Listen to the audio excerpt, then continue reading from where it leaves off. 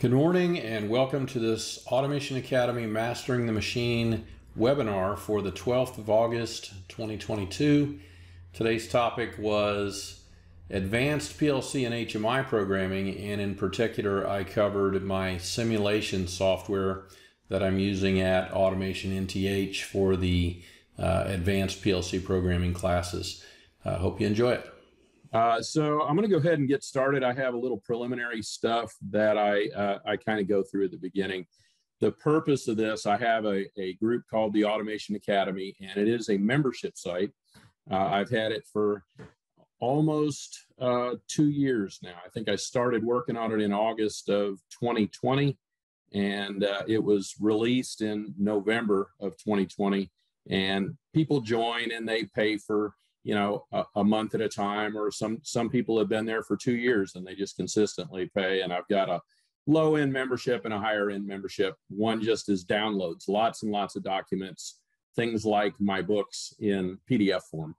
And then the videos are training videos that I started developing a few years ago. And then I'm not going to say I totally abandoned it, but I realized there's a lot of folks out there creating PLC classes.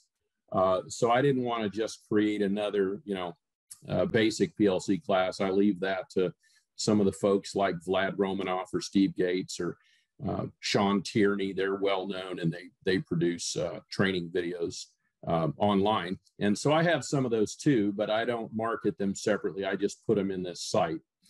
So that's kind of where the Automation Academy came from. What is mastering the machine itself? So I created a document about 8 years ago, and this is kind of a picture of it. And it was a specification guide for machinery. People download it and learn how big machine builders quote machinery and things like that, and how they build the specifications, price things, etc. Sort of an inside look.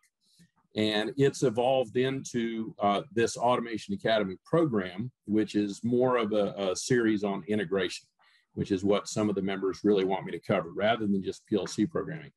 I did put in red down here at the bottom, you can not only download this Mastering the Machine guide, but there is another download. It is called an opt-in incentive, and you can just enter your email and I send it to you.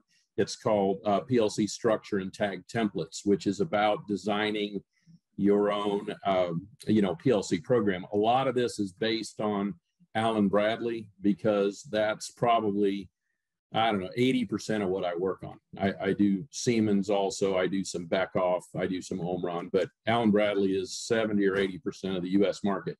So that's a big part of what I do. So that's kind of what this thing's about. The Automation Academy itself, as I mentioned at the beginning, I have videos on there. I have a library on there. I have a community, which is kind of in the process of being redone. The plugin caused some problems, so I'm redoing that. And then we have these Mastering the Machine webinars, which are roughly every 2 weeks. I did skip the last one. I ended up in the hospital. So I went to teach a class in Las Vegas, and I got diverticulitis right before I went. They put me on antibiotics. I got back and ended up overnight having to go to the emergency room. So that kind of canceled that week's Mastering the Machine webinar. So anyway, so this is the website where you can take a look at that. And of course, download these documents if you're interested in that, right? The PLC structure and stuff. So I was mentioning to Dan there in Tucson, who we've corresponded a little bit, that last week, I had a class for Automation NTH. So Automation NTH is a big engineering company here in the Nashville area, and I do about 2 weeks a month for them. 1 week on site and 1 week can kind of be floating. A lot of what I do is develop material for them, but you can see a kind of a picture of their lab. So they have anywhere from 3 to 4 interns at any given time, and at the end of all their projects, so they do, you can see a conveyor back here, and you can see these little panels. They do projects to design their own little control panel and make it run with this little conveyor here. It's actually a kind of a tricky process. I'll show you a little close-up of it. It looks like this. And what they do is they have to set these lugs down at the beginning of the conveyor, and they sense whether the part is standing up or laying down, and then they have to reject it based on whether it was standing up or laying down. So it like simulates an inspection. That's the idea behind it. The tricky part is it's all timers basically, and you have to be able to put multiple parts on the conveyor at once. And so if there are 5 parts, you have to let the good ones pass and you have to let the bad ones fail. What that involves is writing an auto sequence for a reject, right? An inspection and a reject. And then you have to run 4 or 5 of them concurrently, which is tricky, all separate timing, all that. So they do that with RS Logix 500 first. They do it with the little MicroLogix. Then they move on to doing it with a 5000, and they use an HMI, and they use FactoryTalk ME, which is the project that I developed this in, right? I used Allen Bradley ControlLogix and ME. Then we had this class, which is after they've finished all that, they've learned basic programming. They've also generally graduated from college and already know PLCs to some degree when they get here. But they do a 4-month internship. They work in the panel shop, do at least 2 or 3 weeks there. They do AutoCAD, right? They learn how to do electrical drawings, and then they build their own systems. And then when they graduate from college, after they're done with all these classes, they may get an offer from Automation NTH, and most of them get hired, right? So they're all 4-year engineering folks, and a lot of their job is to write PLC programs. That's going to be a lot of what they do. And Automation NTH does a lot for life sciences. So life science companies are notorious. One, it's validated software. There's a lot of part tracking. They use Ignition as a front end, which is a SCADA type package. But of course, during learning, they're doing things like with these touchscreens, which is kind of what I'm going to show you today. It's what I've developed things in. So what I give them in the class is they're already familiar with this little project. I give them a full simulation of this conveyor. And instead of using photo eyes, because that was a little awkward, I have a random number generator here that generates a percentage for inspection, right? A fake inspection. And then you can enter in what is the criteria, how many should fail. So what I entered in here is 15%. Anything, it basically rolls the dice, and anything under 15 is a failure, okay? So that's why this NG is here, right? It's a no good part, and then it has to reject it, just like it does over here. That's the basic idea. And I give them that, and I give them the program for it, and I introduce them to some of the tools that I use for simulation, which, again, I've been developing these for really years. The idea behind it is they have these tools like Factory.io. I don't know if anybody's ever heard of that, but it's an imitation factory software that you can run simulations on. The problem I've always found with it is all they have is material handling. They have conveyors, they have, I think, a shrink wrapper of some kind, but they don't have things like dial tables and servos and robots, and I think there's a robot maybe now, but they don't really allow you to build a machine for simulation.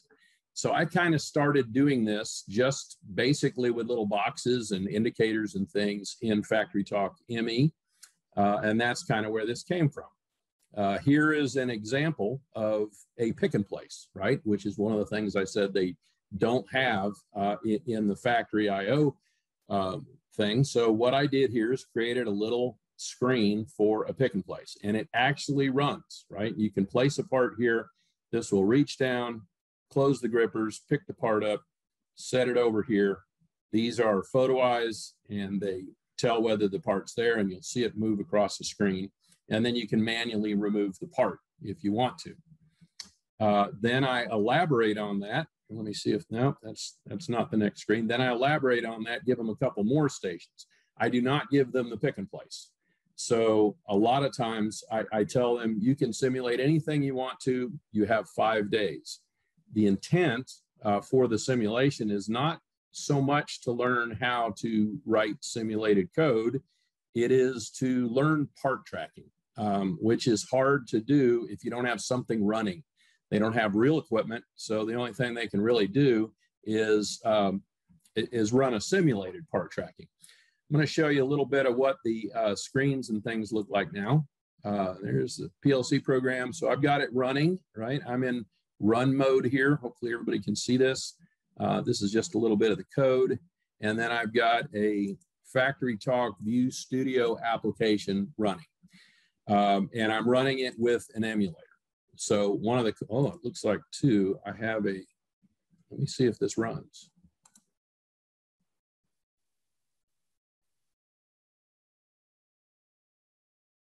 Okay, we have a communication problem. I hope it's not connected with Zoom being on.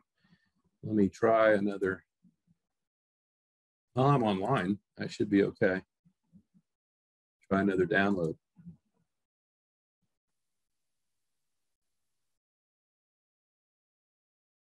It says I'm online. So we'll see if something's moving here. Should have a simulated free running timer up here somewhere. We'll make sure that's running because it does look like I've lost communications or something. That would be a bummer. Yeah, free running timer is running. So it's not the emulation that's not running, right? I see this thing just ticking along here. So what is the problem here? Yeah, that's one of the things about the emulator. It kind of doesn't tell you what the issue might be. But I should be able to. Oh, I'm running now. Okay, now it's running. So one of the ways you can tell this is running, this is kind of fun, but I animate a lot of different things on these screens. So if I turn the feeder on, come on now, there we go. It turns, looks like a bowl feeder running, right? So all that is some, you know, an image just rotating here automatically, graphically. And actually you can see down here, the overall running of this system, you can see parts moving through the system. This is part of the conveyor system that I mentioned before. You'll see a part rejecting here. I'll turn it off. You'll see it continue to move on here. This is the pick and place. Maybe it's running. See if we can see it. There we go. So it's coming along to pick the part up. All this is running in auto cycle. When you get done with these motions, right, you'll see there that automatically went to here, and there's the part, right? So it's moving through the conveyor right now. Got to run the simulation. There we go. It's already gone. So I got 3 parts in my empty bin. And that's the idea behind all this. I also allow them to track parts. So that is the main point of this, is to, I create this fake part. If you look at the indexer, I automatically feed it here with the bowl feeder. We'll run that too. So I put it here, then the conveyor indexes, right? And there's a couple gaps here where I didn't put a part in.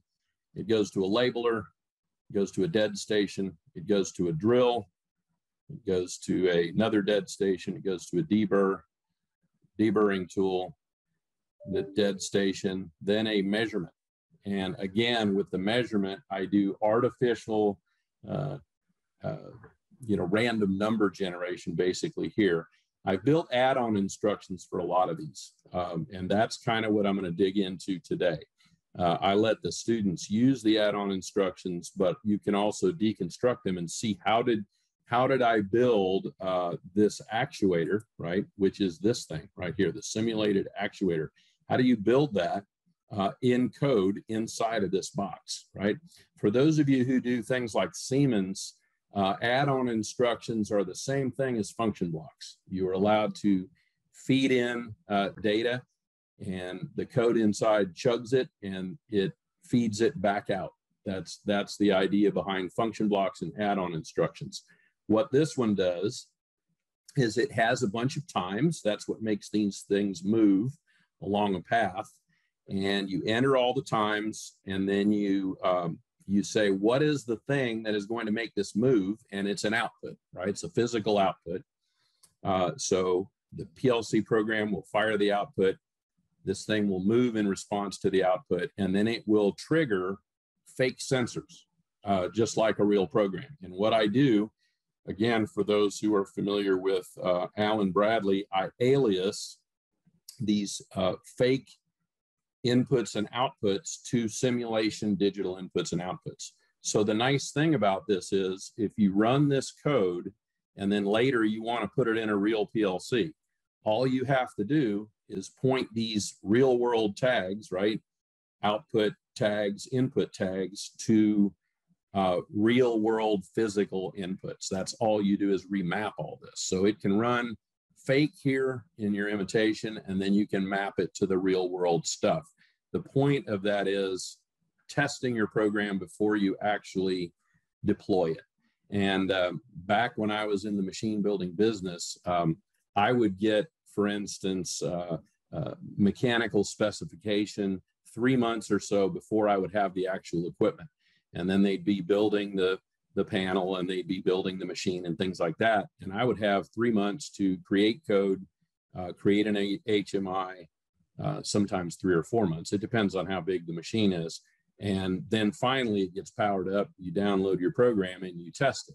And I was pretty good at, making it all work together. I would run FactoryTalk ME and test the tags, but I never ran a simulated PLC. I just simulated, made sure that the tags themselves turned on and off, right? The links worked right. But when it came to actually running the machine, I had to wait until I had a machine to actually run the code on.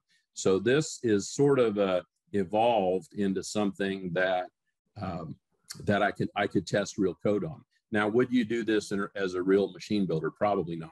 It takes too long. But if I needed, what I told the students in this class, as I said, if you needed to do something like test part tracking, you could, right, build a little indexer like this, even if your application is not an indexer, right? Even if your application picks parts up and sets them in different places, you could still run them through all of these stations and do things like, let me see here's my part tracking record. If I simulate this, see, I can bring up any of my old parts. So this is the historical data. You can see it's on number 55. We just ran a few more. I'm going to enter, you can't even see my little enter thing here, but I'm going to enter 27.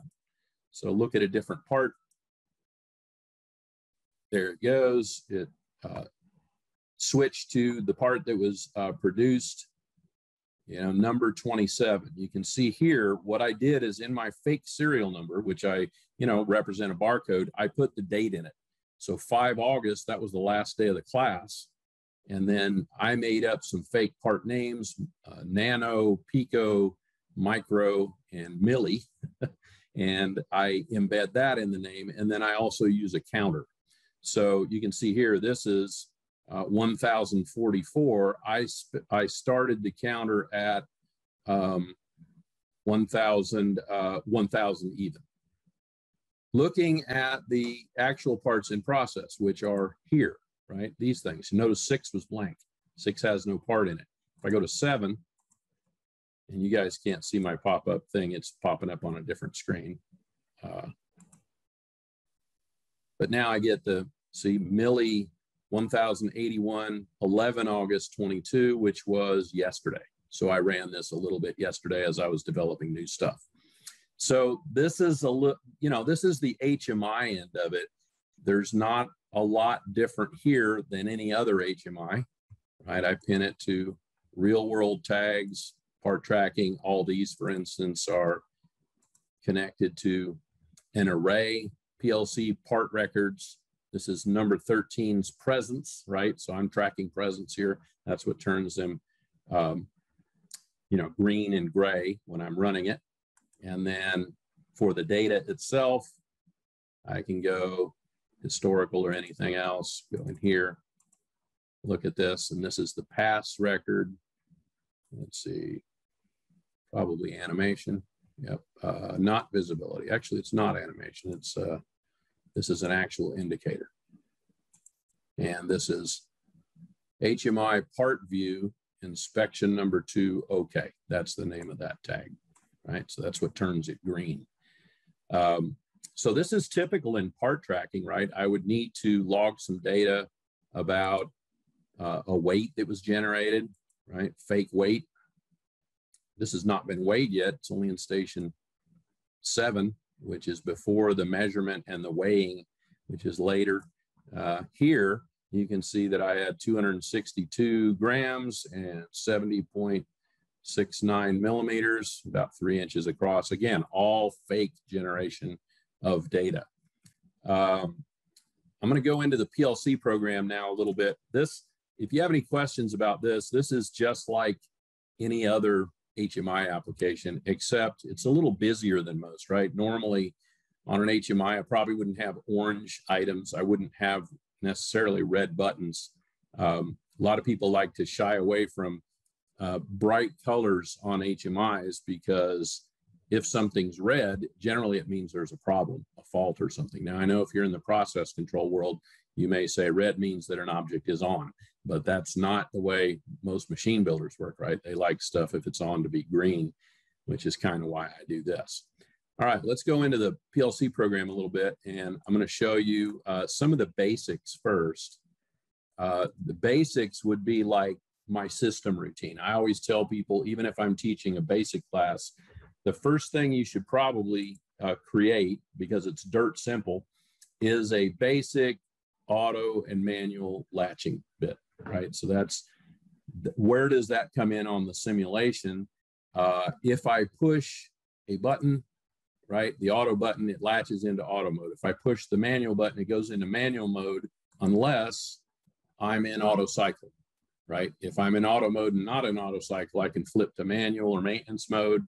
If I'm in auto cycle, I want to finish my cycle, finish moving things. Like I wouldn't necessarily want to go into manual mode when my pick and place is in mid stroke. That would be probably bad because I'd be left there holding a part, and then maybe somebody manually opens the grippers, which actually I don't allow them to do. So they won't drop the part, but they might move it, right? If they were in manual mode, they could move the pick and place back. But yet in auto mode, I'm in a step of the sequence that says the next thing you want to do is go down and drop the part off. Well, now you're in the wrong position to do it. You got to write more code to get ahead. So I don't allow people to go into manual mode if you're in auto cycle. You have to do a cycle stop first. Cycle start permissive, a simple push button with a 3-second timer. All this works on the screen, very simple stuff. This is kind of where I start if I'm teaching an advanced PLC programming class. I guide the student how to do this. And of course, these students at Automation NTH already know how to do this. They have real buttons on their little, their little HMI displays and things, and they start their system the same way. 3 seconds, there's a buzzer, it goes beep, beep, beep while you're starting. There is a cycle stop request. This is, again, a delayed thing. If you push the cycle stop button, but you are not stopped yet, you'll wait till everything comes to a stop position and then you'll unlatch auto cycle. So this is a simple simulation of a kind of a simple machine. It's got some other system functions here. And like I said, I give them all of this. I give them the main program, and all the main program does is run this, right? Which is the, as I mentioned, the conveyor that they're already used to, right? This thing. So they've already done this in the real world.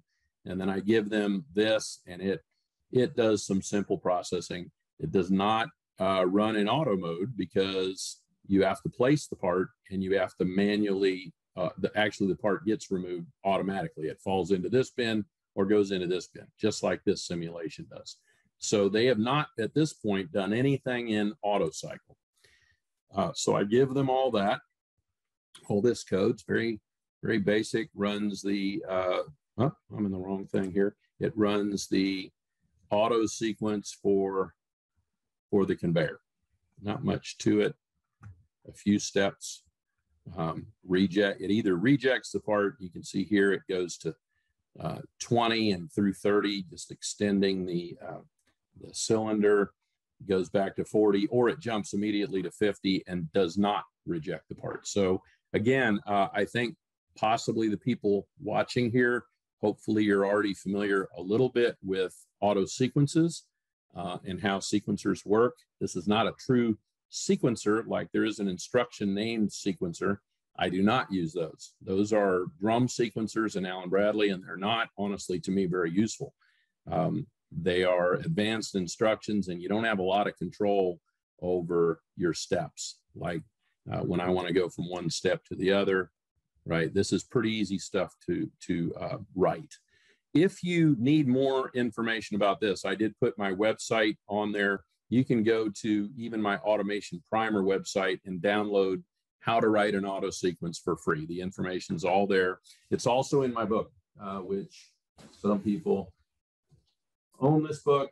It is Advanced PLC Hardware and Programming. I think there we go. Yeah, it's kind of blurry. I've got the background suppression on this computer. But anyway, all that information's in there, and some of it's honestly there for free on my website anyway. You can download it. But that's the way an auto sequence works. Okay, so this is the actual running part of the machine. But then how do you simulate running through this sequence, right?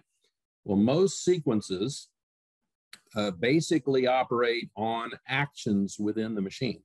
So for instance, this sequence starts, somehow here, right? Reject part present. If I get a part in the reject sequence and it's supposed to reject, that's the thing that kicks the cylinder forward. When it reaches end of stroke, it comes back.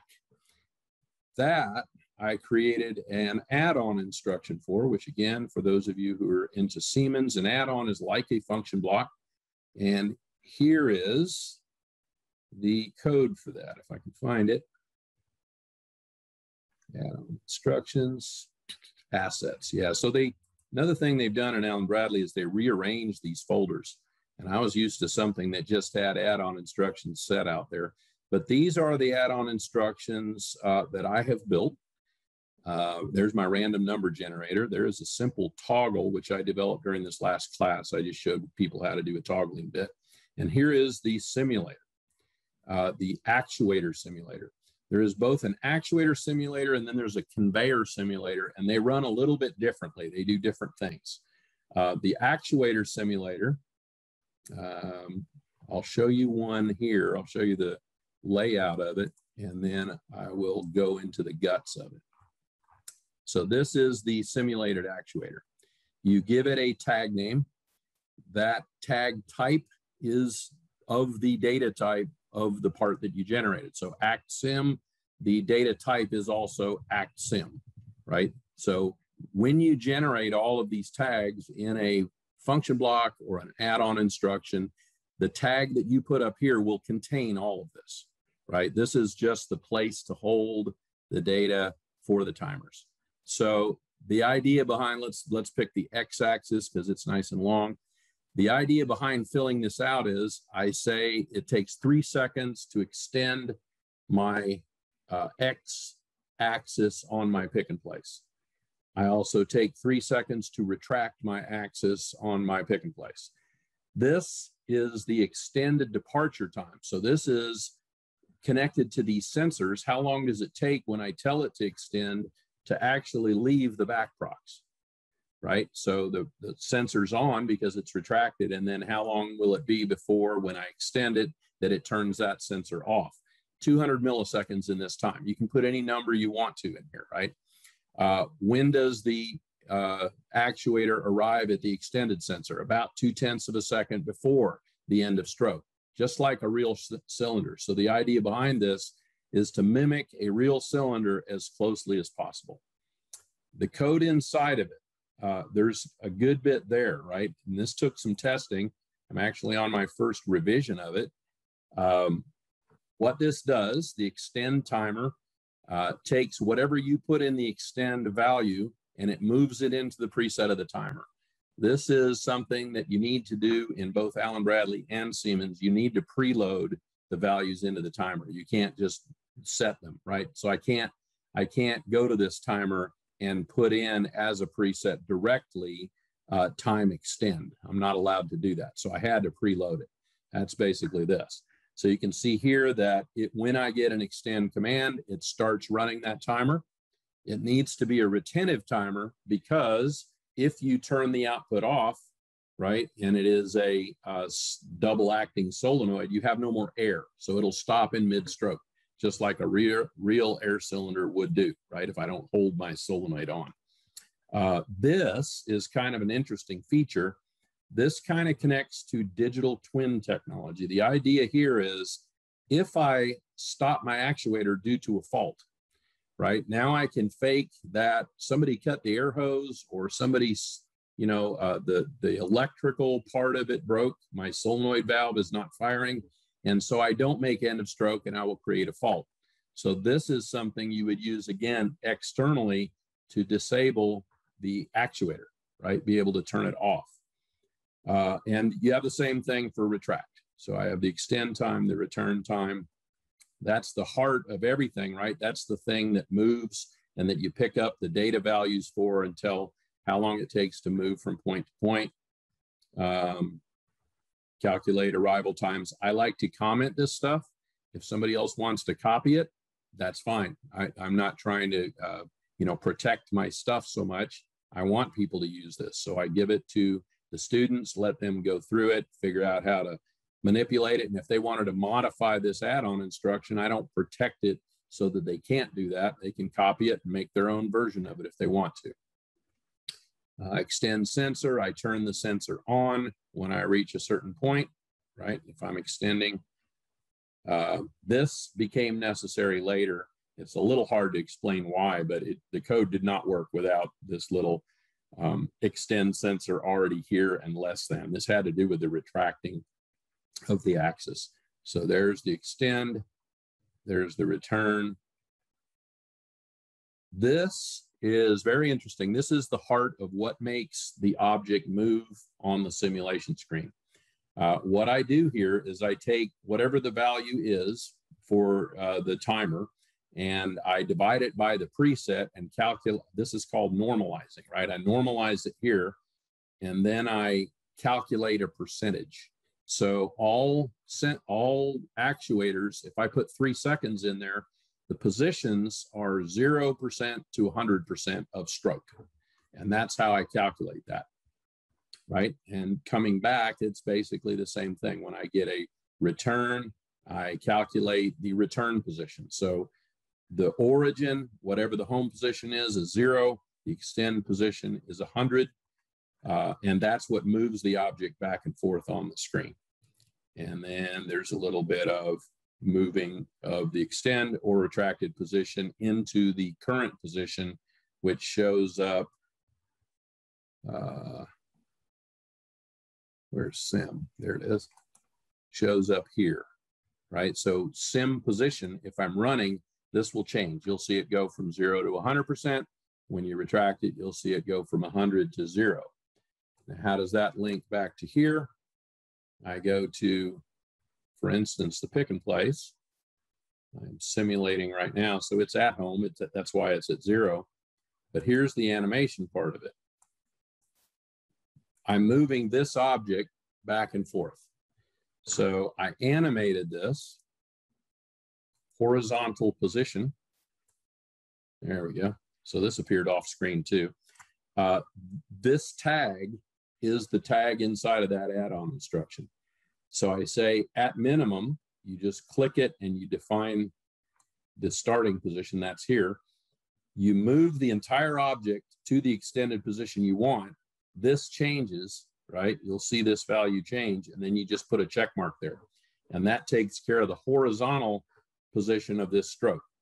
These values, 0 and 318, are in pixels. So this is a 640 by 480 application. So this is 0 relative to where I'm at right now, and this is 318 pixels to the right. Okay, so let's watch this run here. So I'm going to run it, right? It's waiting for the next part. I'm going to go ahead and place a part here. I'm going to do this manually this time. It's kind of fun.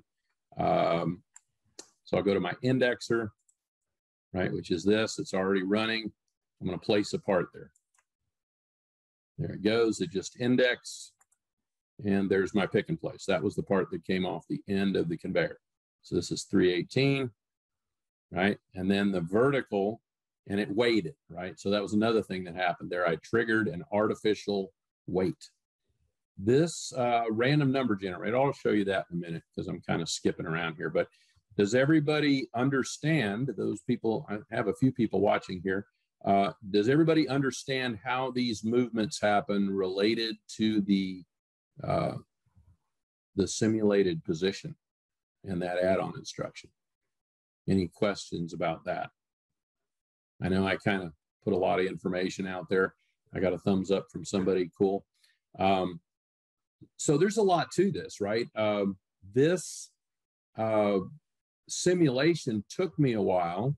And when I first developed it, it worked pretty well the first time I did it. But one of the things that was happening is no matter what I did, I ended up with a 1 second movement. So obviously my scaling wasn't working properly. The sensors all switched and everything was good. But I ended up, you know, it would move across the screen in 1 second. It wasn't slow and smooth or anything. So I had to get in there and doctor it. So one of the cool things about add-on instructions is, I'm going to show you something neat. When you develop them, they capture a lot of what you do here. So you can see my first major revision was 1, my minor was 1. So I started at 1.1 and then refined 1 June, it was still 1.1. And then 3 August, which was the, let's see, third day of the class that I taught, I went in and changed rung 6 and 9, time extend sensor to time extend arrive. That was the problem, why it wasn't moving smoothly. Time retract sensor to time retract arrive, and that was version 1.2. So the cool thing about add-on instructions is it changes, it checks everything. It says the last time somebody changed it, and then it creates a help file, right? So if somebody were to look into my add-on instruction, they could see all my documentation, right? Available languages, you can do function block, you can do, of course, ladder. You can even do structured text. I know there's a lot of folks now talking about wanting to do structured text on everything. That's a whole different conversation we can have. A lot of folks like structured text because they learned C in college or something like that. But I'm sorry, Alan Bradley's ladder logic. That's really mostly what it is. And that's what most of your maintenance guys like. And I feel like I can do darn near anything in ladder logic. I've been programming, you know, control logics pretty much since it came out. And I can do some pretty fancy stuff with it. Like I said, all this part tracking, this is normally stuff people would do in structured text. And I choose to do it in ladder because that's my, I would call that's my native language, right? That's why I use ladder personally.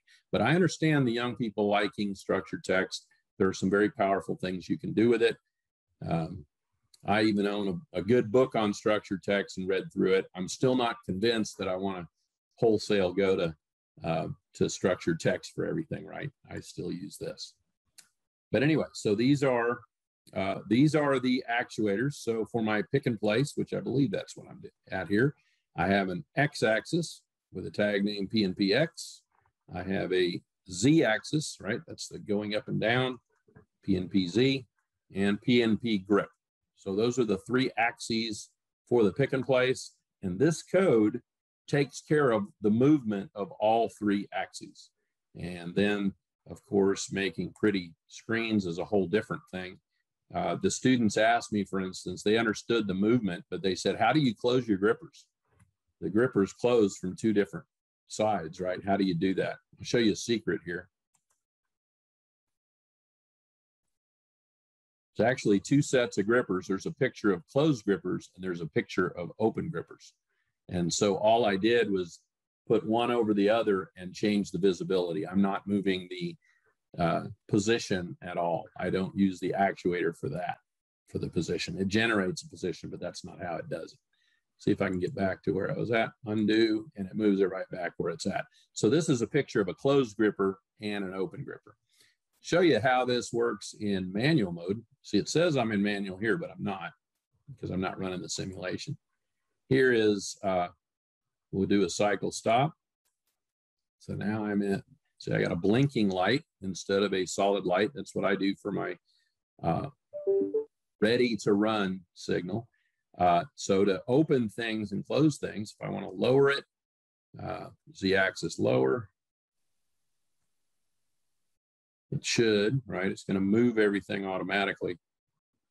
But what's happening is this sequence is interfering with this motion. And the nice thing about this is this would do this in real life too. If I had it programmed this way and had the ability to do manual cycle, I have to do something in this code to say if I'm not in the manual cycle mode, do not use this, because I'm holding the valve up when I shouldn't necessarily be. In auto mode, I would want to do that because I get air leaks, right? A little bit of air escapes from my solenoid valves, and I want to hold it up to make sure that if it slips, sometimes I'll do stuff like say, well, only turn the output on if you're not already at the top. So if it does slip, you'll see it jump a little bit, right? Come off the sensor and you'll see it move. You shouldn't have air leaks in your system anyway, but things do drift. But that's my problem here. So just like the real world, this would be something I would want to catch. I would say if I put this manual cycle here, manual cycle, we've got to start that first. There's step one. There's step two. Got to still raise this manually because my code doesn't work right. And step it. Step it. These are all things you would do in a real PLC program. You would be able to step through things, be able to individually activate things. Your buttons would change state as you operated, etc. Go back into, take it out a single step. This is a toggling push button, by the way. So I did two things in here for toggles. One, in my main sequence, I wrote actual full-fledged toggle code, right? That's what this is. This is a toggling push button. If you toggle single step, see if we can see it while it toggles. You see it changing state there, right? This is about the quickest way I've ever found to make a single bit that will toggle things on and off. Pretty simple code. This is on my blog too, how to do this. It's still a lot of instructions, right? It's 1, 2, 3, 4, 5, 6, 7, 8 instructions. But one of the things I did during the last class, I realized this is something I might want to use a lot. So I built an add-on instruction for it, right? If I go in here, there's all the stuff for it. And then here's the logic. It looks just like the other one, right? Except I gave it some more capabilities here. You can also set the output unconditionally and you can reset it unconditionally. And I used it somewhere in here.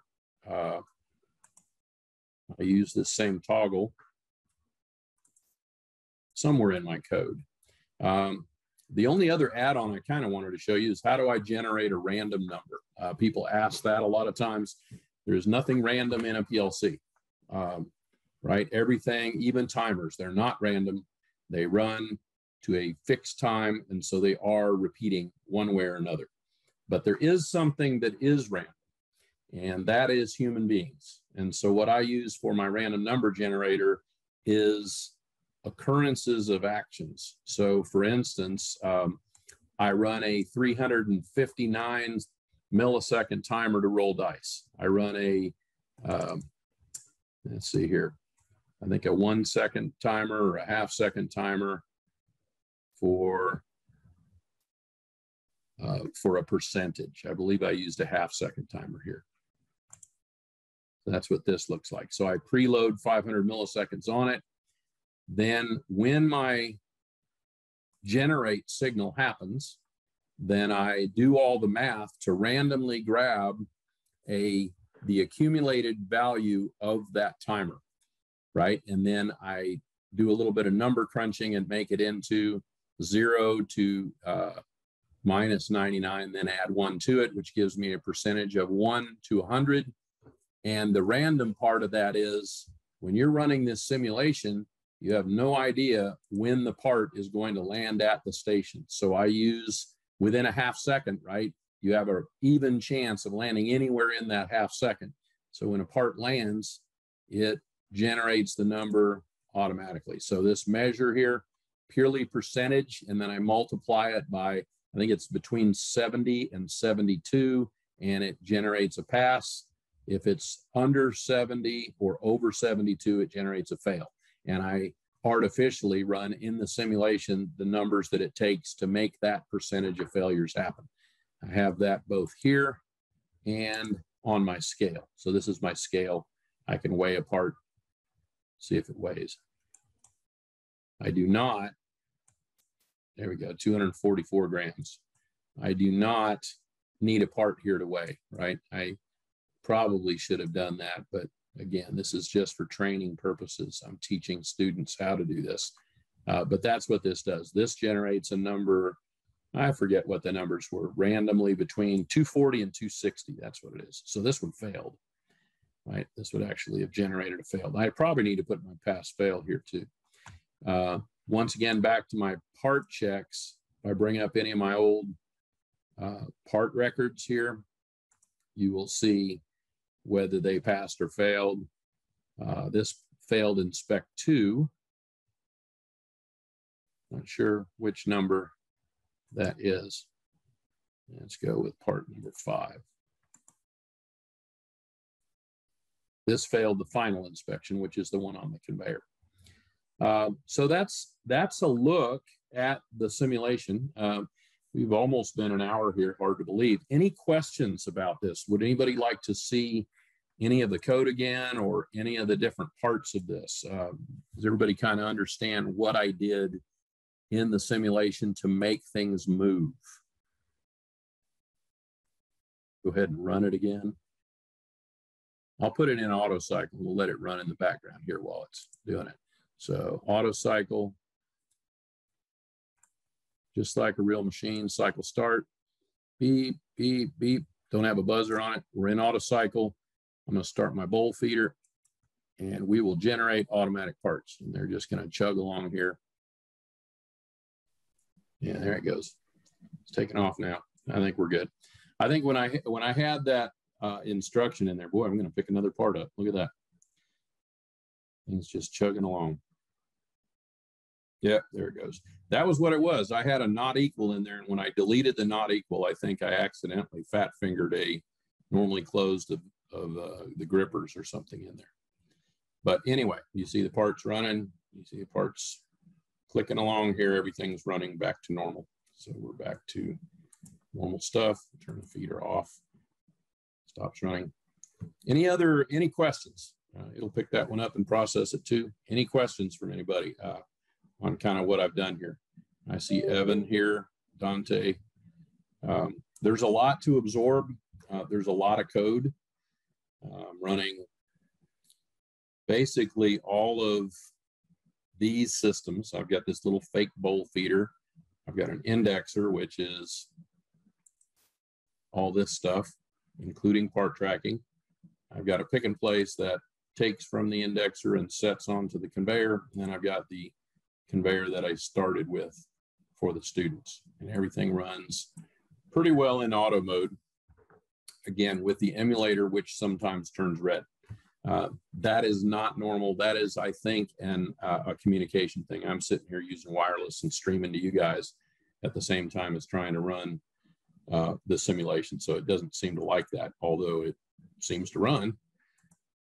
Let it chug for a while. There you go. It's running.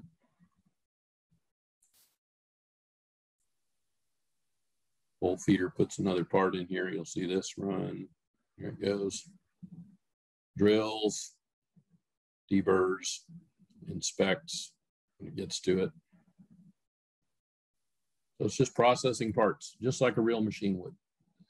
So that's some pretty advanced material. If anybody needs a piece of this, oh, the final part.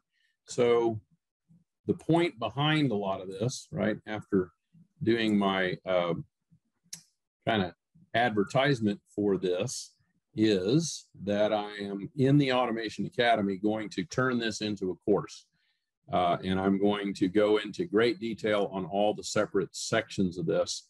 I've already done on some of my videos, like the auto cycle stuff, right? How to do auto and manual mode, and how to do a cycle start and cycle stop. So I won't repeat that. I probably won't repeat the basic auto sequence stuff, but I will go into great detail on this and the HMI simulation of this particular application.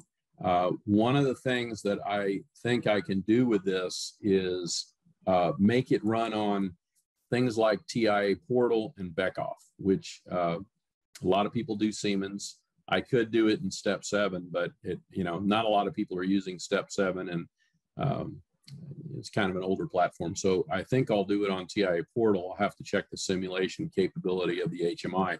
The simulators work great in Siemens. If anybody's ever run those, I use the HMI simulated, and I use the emulator just like I do in Allen Bradley for Siemens, and it works awesome. So those of you who haven't used TIA Portal, very powerful platform. I'm not sure of the animation capability. One of the things I like about this Allen Bradley is I can change the individual speed of the screens. Oh, and I know what I've got here. This is a fun one. I'll go ahead and reset my fault. Got to do a quick part unload here. See, I have a full bin. If you have 10 parts, that's a fault. So remove the part, reset the fault, and we're back to running. Turn the feeder off so I don't get 10 more bad parts. But anyway, so the idea behind this is I am going to turn this into a course in the Automation Academy, which is this whole thing, right? What is this? You guys can check it out. I am going to turn this into a full course with videos and documentation and the whole bit. I will also be putting things like probably printouts of this add-on instruction for the silver members. So I have a gold membership and I have a silver membership. The gold membership gets access to all the videos. The silver is just downloads, but I actually have 100 and some odd documents right now in the Automation Academy, including my books. You can get every piece of the books as PDFs, and that's a lot cheaper than buying the books. I don't set the prices for the books, but they are, 300 and some pages a piece, and they just cost a lot to print, I guess. So it's kind of like the publisher. I'm actually the publisher. It's the printer that sort of sets the price, and then most of your bookstores get 55% off. That's the way that works. So if you buy a book on Amazon, you know that the author is only getting 45% of the list price. The author and the publisher and the print costs all come out of the 45%, and then the bookstores mark it up. They have a lot of leeway to mark things up. So that's how things are priced. In any case, I'm going to go ahead and kind of end the webinar here. When is the next? There we go. Next webinar, either August 22nd or September 2nd. I've been doing them, trying to do them every 2 weeks, but honestly, sometimes just get busy traveling a lot, doing stuff. So sometimes it slips to 3 weeks. This last time I got sick, so it took 3 or 4 weeks, I think, since the last one. But, and I don't know what the topic will be. So for those of you who, somebody wants to guest on here, I've had a lot of guests, and I just shoot the breeze with them for an hour or so. Phil Scruggs, some of those guys. Had Vlad Romanov and Dave Griffith on here. You may know them. Tim Wilburn, he's been on here. So I do that sometimes. And if anybody else wants to be a guest, show up and we'll just talk for an hour or so. And you can tell me about what you're up to. That's kind of where I'm at. So thanks everybody for showing up.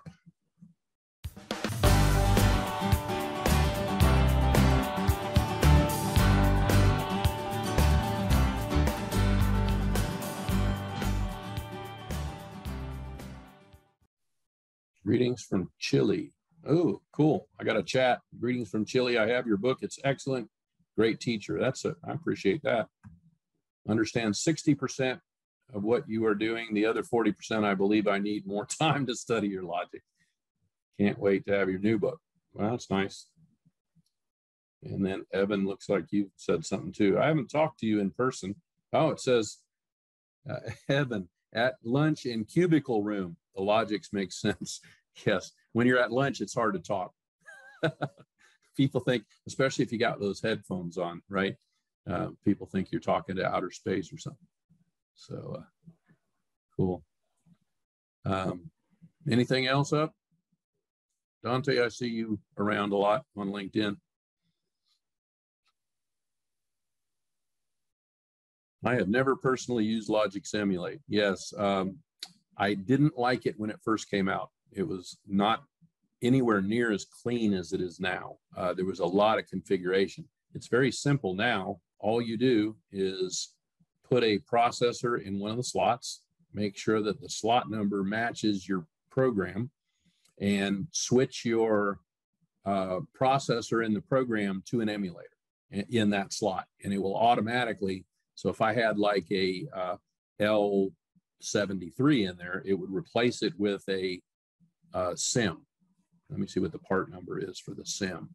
But it allows you to just place the simulator in it, and then my hardware configuration says emulate 5570, and the processor name needs to be, you know, same as you would normally do in a regular project. I called mine Sim1, and all the tags in my HMI are also pinned to Sim1 because this is not really meant to run on a permanent processor. But the emulator is great because you don't have to have hardware, and hardware, Allen Bradley hardware, is expensive. The emulator is expensive too. It's probably $1,500. And then you have to own the software, and you have to own ME to run all this too. So one of the things I'm going to do is I think I'm going to try to meet with a guy from Advanced HMI. I don't know if you've ever heard of him, but he has a Visual Studio based application that runs HMI software, and it's free. AdvancedHMI.com, definitely worth downloading. Runs in Visual Studio, and then he sells little widgets like push buttons and indicators and gauges, things like that, for like $3. And if you buy the $3, you get the whole pack, and you can use them in as many times as you want to on as many applications as you want to. So very cheap platform. I think I had to rebuy it recently because I'd lost my old ones. It costs $22 for all the little widgets he sells, all the little indicators and things like that. But what I'd like to do is get him to where I can do the same emulation, right, with the touch screen as I do in ME.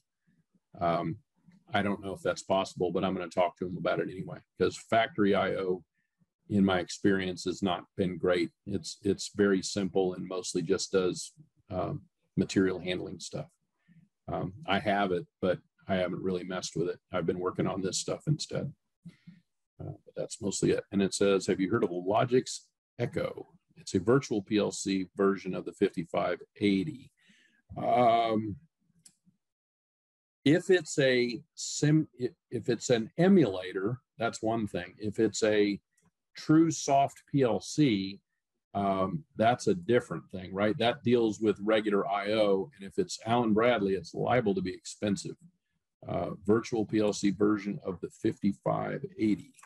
5580 being the L80 series of control logics. Yeah, that's expensive. It's, yeah, the big boys. Exactly. I do a lot of work with Automation NTH, and they use safety processors, full-blown control logics, and I think they use L82s. I have not used the Echo virtual PLC. It's just going to be too expensive. So I have a love-hate relationship with Allen Bradley. They're too expensive. I don't like their licensing things. I'm kind of capped at version 30 in my personal software, and it's because I don't want to pay support contracts every year to upgrade to, and I'm not going to use their factory help. They haven't been able to help me with anything. Usually it's their software doesn't work right, and that's what you're calling about. So I don't need their support contract, but it's the only way to get the upgrades. Yeah. They have a monopoly over the US market because of automotive manufacturers and OEMs. Yes, they do. So I prefer Siemens as a company, and their stuff's a little cheaper. And I'm starting to get into Beckhoff, and I like it because it runs in Visual Studio. It's a little more, you know, it's not drag and drop, which makes code development take longer. But it's a good platform, and the hardware is fairly cheap if you can get it. So I just tried to order stuff for a trainer, and the lead time is 200 days for Beckhoff. That's insane. I'm not going to order Beckhoff parts in the hopes that they show up in 200 days. But they said what they do is when they take your order, they put you in the queue for manufacturing in Germany. And so I bought a used EK 1100 today, and I'm going to build a little trainer out of that and the little cards that I already have. But those are kind of becoming my main three platforms. Allen Bradley, because I have to. Siemens, because it's the biggest in the world. It's not the biggest in the US, but it's the biggest in the world. And then Beckhoff, because it's pretty flexible and runs in Visual Studio. So I like that. I'm going to probably do that path. Do old versions of Rockwell Studio 5000 work with newer controllers? No. The firmware must match exactly. So whatever version of software you have to have the same firmware in the PLC. So if you've got 33 firmware in the PLC, you have to use version 33 to program it. If you have version 24 in the PLC, you have to have version 24 to program it. Now, when you buy the software, you get all the old versions, right? When you buy the software, you get all the old equivalent versions, every firmware, you can download them for that first year. And then once you go out of support, you can't download any newer versions. So that's kind of the way they do that. So I'm capped, like I said, at 30 or 31. I can't go beyond that, but I have all old versions of software. So if I do stuff with version 19 and version even 16, sometimes version 20, those are not even Studio. They are control logics, different icon, little different interface, and they work with the L60 series and earlier 5560s. So the 70s, you need to have at least version 16, I believe. And then the 80s, you have to have like version 28. And then you must have the same firmware. You got to flash your processor to whatever software you've got. And the 80s, I think, are the newest stuff. And it says also, Dante, be careful about upgrading the firmware on the PLC. If the customer you're selling to has a version older than the one you have, they aren't able to connect. Yes, that is a nightmare. The old versions of Rockwell, yeah. Do you pick the version out of the box, the first download? I would never pick. I will go as old as I can myself. Here's the problem that I've found. As I've added, and I'm up to version 33 on my Automation NTH computer, it's a dog. It's super slow, takes a long time to open, and does nothing that version 24 didn't do. I kind of consider version 24 the peak, because it did everything that all the newer stuff did, but the graphics were a little better. The letters were bigger. You could drag from one tab to another. That was a huge plus, and it just didn't crash as much. I'm getting crashes on 32, 33. One, because they haven't had time to put out a lot of patches, and two, because it's heavy software. It's probably twice the size of 24. Not a fan of their software, their software department.